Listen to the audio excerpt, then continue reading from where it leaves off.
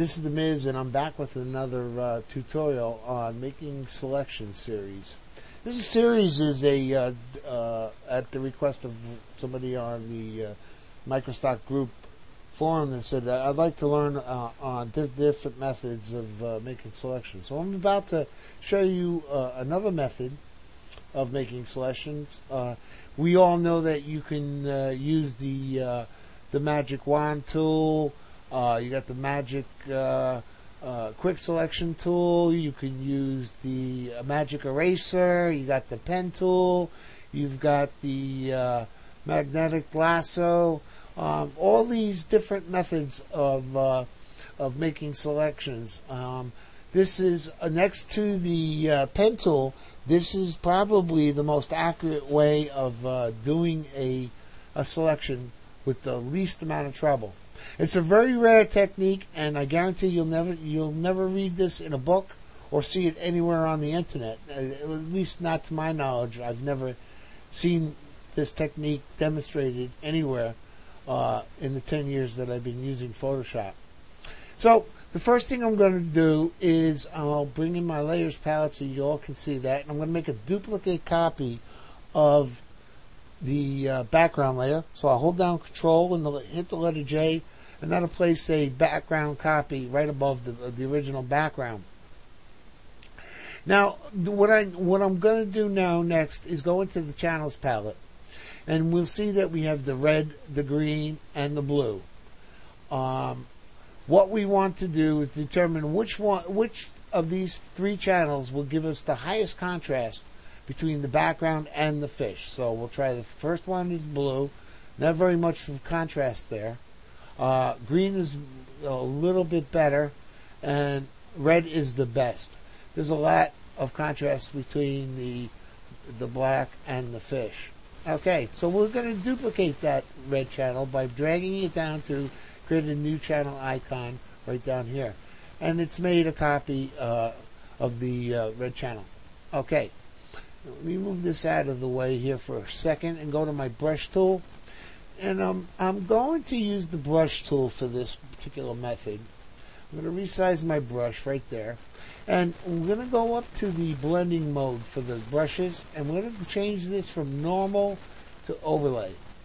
Now what this will do is when I first click on the fish, it's going to select the gray area. And Photoshop's going to remember that particular shade of gray when I click on when I continue to click on the brush. So what I'm going to do is I'm going to click on an area of gray that I want to get rid of. And as I continue to brush, I'm going to continue to hold down the left mouse key. I'm not going to let up the mouse key until I'm done.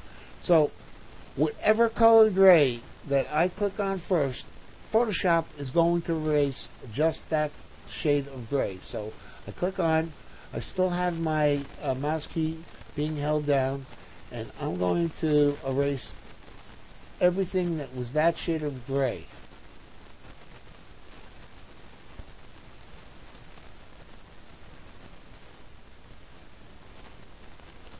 Okay. Eventually what we want to do is we want to wind up with a white fish. So now I'm going to go into the next shade of gray, which is this area right around here.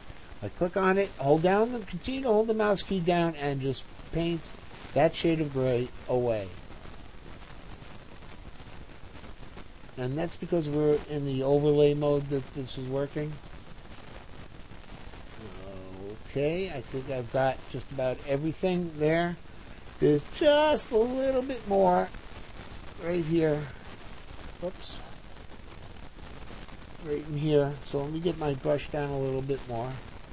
And now that'll take care of everything, I think.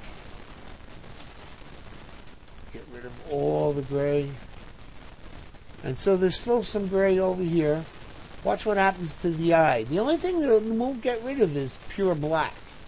It'll get rid of everything that's a shade of gray. So here we'll click on it again, and again, and again, and again, until all we have is pure black. And it's very easy to get rid of the pure black. What we'll do is we'll keep our brush and just come up to the blending modes up here and go back down into normal.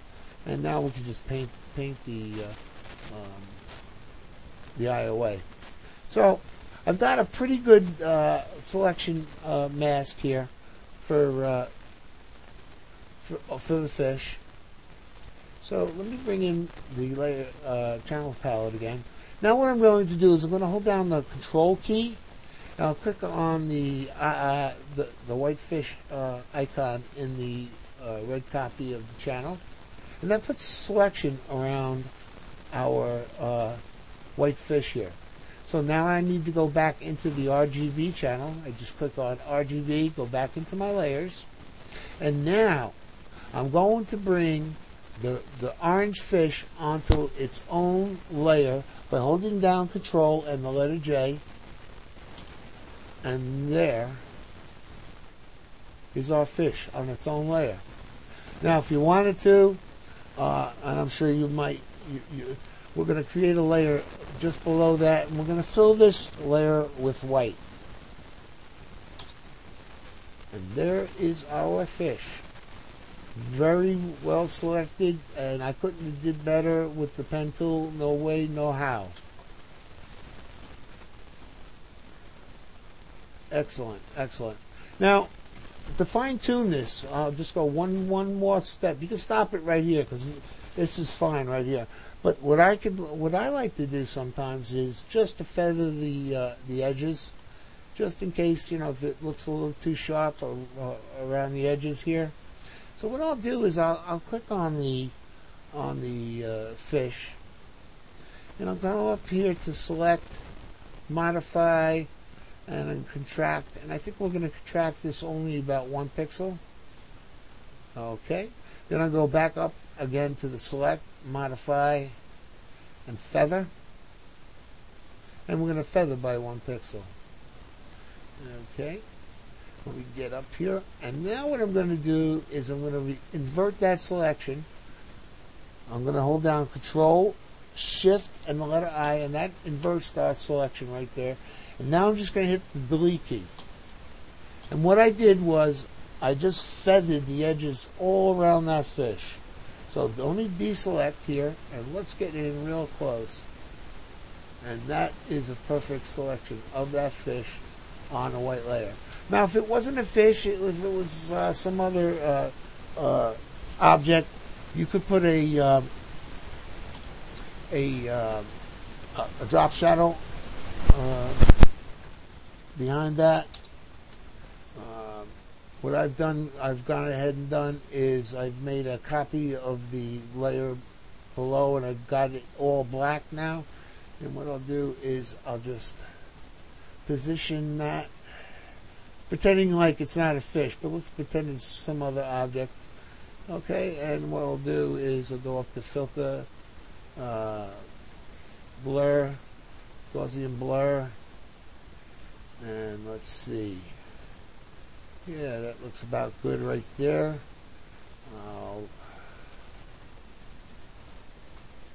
Here's the Gaussian Blur. I got it. Let's see, that looks good right there. 9.3, lower the opacity slightly. Okay. Now what I also like to do is, because I only want the drop shadow at the bottom, what I'll do is inverse this selection here one more time. I'll go up to the eraser tool, and I'm going to erase everything except the shadow that's at the bottom here. So that's our selection. There's our drop shadow, and this is what we started with, and that's what we ended up with. I think we did an excellent job.